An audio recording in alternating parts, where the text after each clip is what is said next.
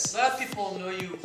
They know you from San Diego because you have a few restaurants in San Diego, and we are in one of your restaurants today, Searsucker. Searsucker. We're going to talk about that a little later. And they also know you because you're on TV, right? Yes. You started on Top Chef.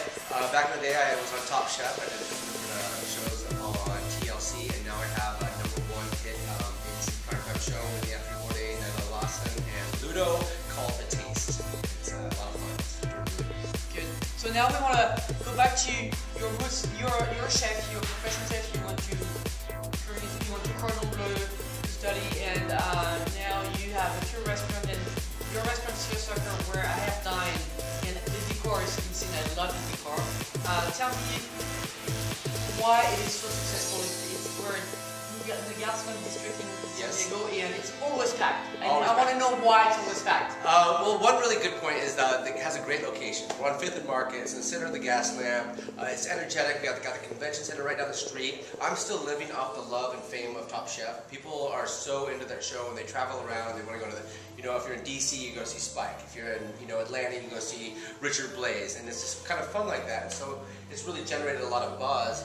But what it is we've just kind of made we call it social dining, a fun atmosphere where you come in, you sit on the couches, you have some drinks, you meet up with your friends, you go to a table, some people come, some people go, there's lots of small bites, even entrees are meant to be shared, everyone's having a good time.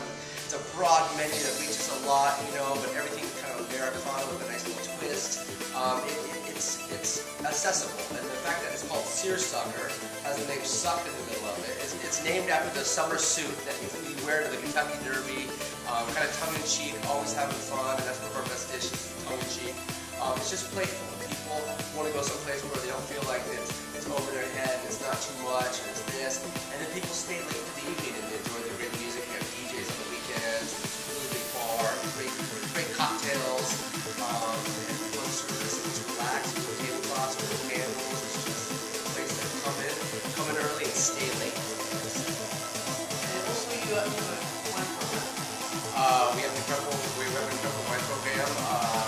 Release Russians are one here. It's kind of fun. Takes you in a familiar way, but it's you get the wines that you kind of understand, yet it's vineyards that you haven't been to or haven't heard before. So we introduce you to stuff like that, and that's how we do it with the food too. The menu is very, very vague in its description. It's called eggs and bacon.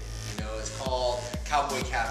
And you have to ask questions and find out, and the servers tell you, what's going on. And, at first people were like, you have to add descriptors and this and where it's from, and we gave up on all of that. So it's just.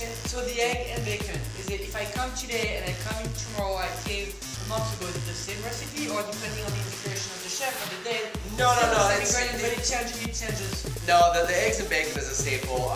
All of the seafood, of course, seasonal, what we can catch, what's going on. You'll see different cuts of meat kind of transferring through the seasons, be it going through the season, be it what's going on in the field, what's happening around here. So those are kind of seasonal. The mussels go light, the mussels go heavy. We don't really have seasons too much down here in San Diego, but as any chef, we like to pretend that we have seasons, and we can't get that. It's way too cold. It's 70 degrees outside. So. We have fun each weekend. I am still the chef here. I have 5 other restaurants in San Diego, all named after fabrics. There's Herringbone, the Sophisticated Lady up in La Jolla. There's Burlap, the Asian Cowboy restaurant in Del Mar.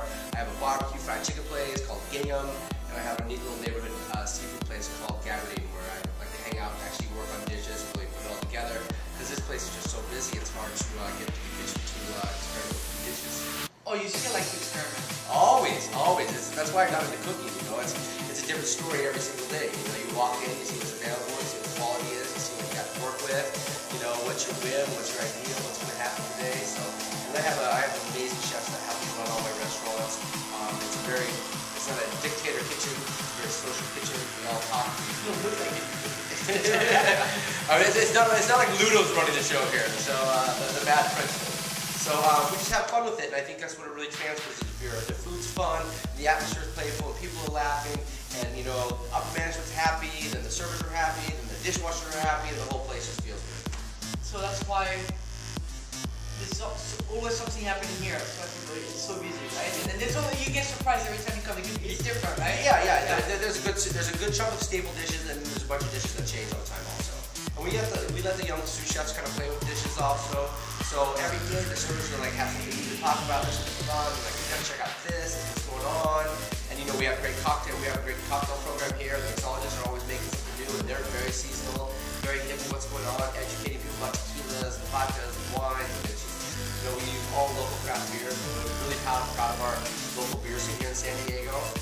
So it's a lot of fun, and now it's just got such a buzz on it. It's just kind of hard to get a reservation. Can I call you if I want one? Anytime, of course. Well, now let's watch what comes out of the kitchen then. Thank you so much. Sounds great. Thank you.